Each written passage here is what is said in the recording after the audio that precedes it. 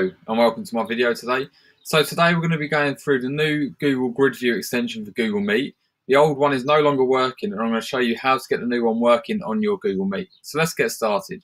So as you can see on my screen, I'm waiting to go into a Google Meet here. And I've got the old extension currently enabled, which is at the top here. So I've got the 4 dots just up here. So I'm going to click Join Now as I normally would.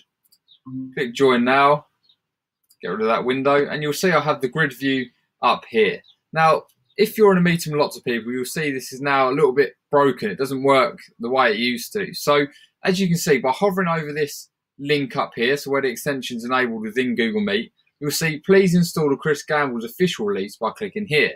So all you need to do is hover over your extension here and click on the please install Chris Gamble's edition.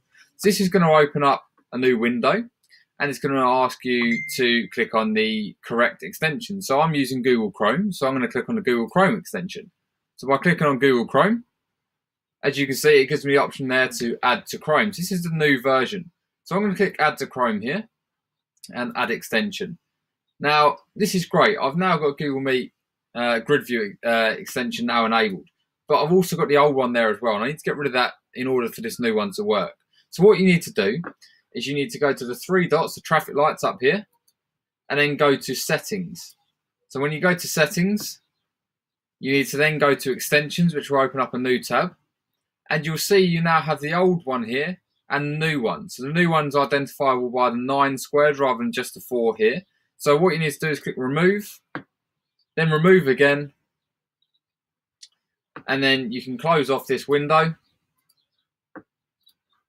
Go out of your Google Meet, rejoin the session,